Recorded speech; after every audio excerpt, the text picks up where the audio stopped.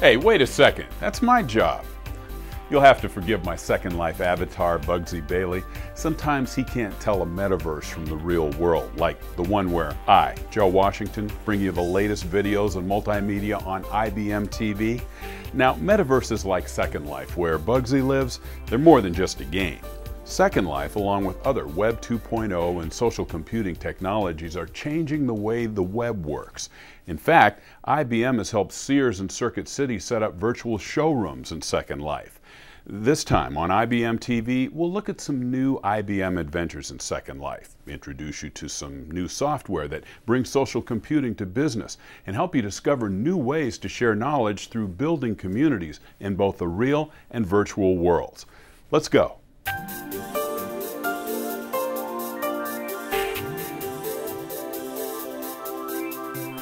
At Lotusphere 2007, IBM unveiled the first ever integrated social software platform for businesses. It's called IBM Lotus Connections, and it's promising to impact the workplace the way sites like MySpace, YouTube, Facebook, and others are changing the nature of the internet. It's the only key that we know to really enable a very large organization to act as a small community, because the community is not a permanent community. At Deutsche Bank, I don't know 75,000 people, okay? Believe me, I don't.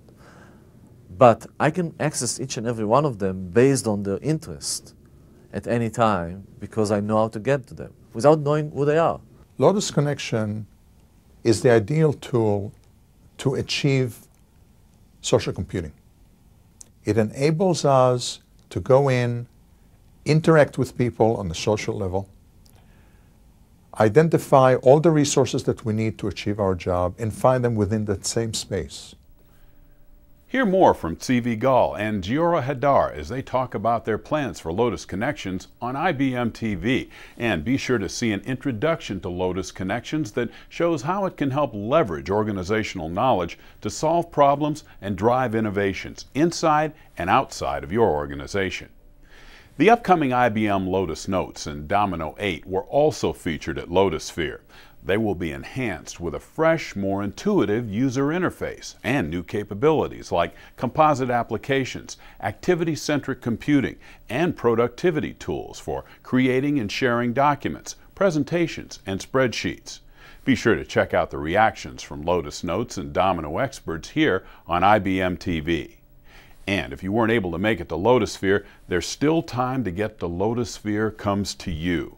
It's IBM's way of bringing the excitement of Lotusphere to a location near you.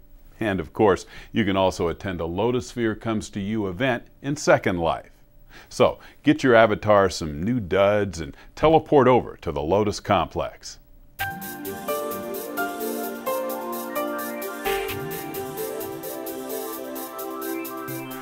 While you're in World, you should check out what's going on at the IBM Impact 2007 complex. You can take a tour of IBM's SOA hub and gear up your avatar for what promises to be a defining SOA event in 2007. SOA provides a medium to really tie our technology with our strategic plans as a business. And what SOA is allowing me to do is to look at the processes, look at the changes that I need to make, and we can leverage the investments that we've made in the past and carry that forward. It's a good thing. Stories like Gary's will be one of the key features at the upcoming IBM Impact 2007, May 20th through the 25th in Orlando. In the real world, that is. His is just one of 75 companies that will be there to share their experiences. It's the perfect opportunity to get the information and contacts that you need to make SOA a success in your organization or take your SOA initiative to new heights. And if you can't make it to Orlando, IBM is hosting a special version of Impact 2007 in Second Life, including live feeds from the event into Second Life and from Second Life to the live event. You'll be able to get details at the Impact 2007 website.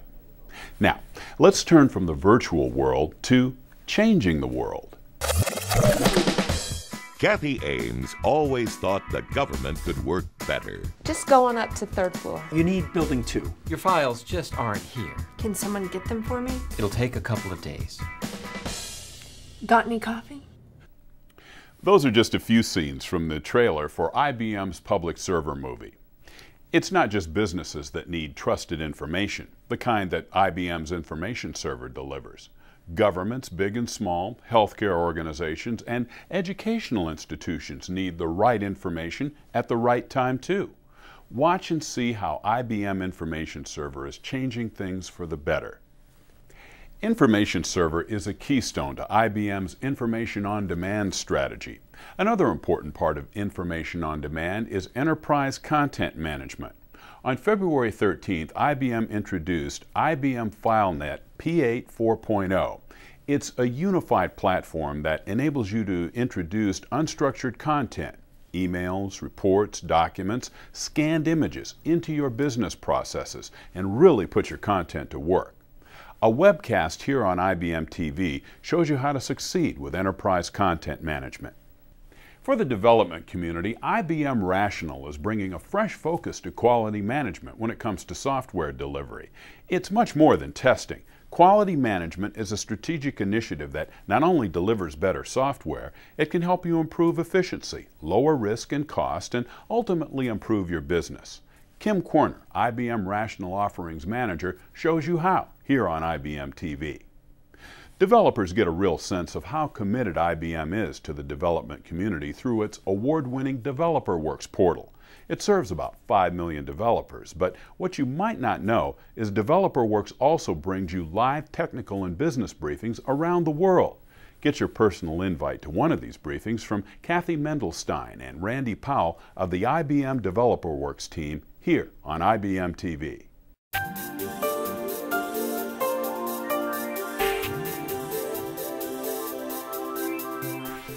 The development community is also gathering in Second Life at the new IBM Code Station.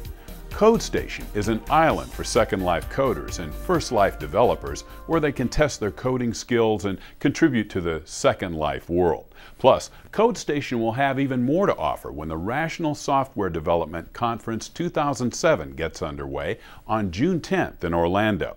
It's going to be a great event no matter what life you're in. We've talked about building communities and networking in both the real and virtual worlds. Now I'd like to introduce you to members of another community, the IBM Tivoli User Group community. If you're a Tivoli user, these groups provide an exceptional opportunity to share knowledge, learn from your colleagues, and make connections to generate innovation and solve problems. It's what will be happening at two big technical user conferences coming up on May 7th in San Francisco and June 11th in Rome. You can get registered right now. And if you want to join a Tivoli user group, you can get started at this website. Well, that's all at this time. I'm Joe Washington, and it's time for me to fly. Take us out of here, Bugsy.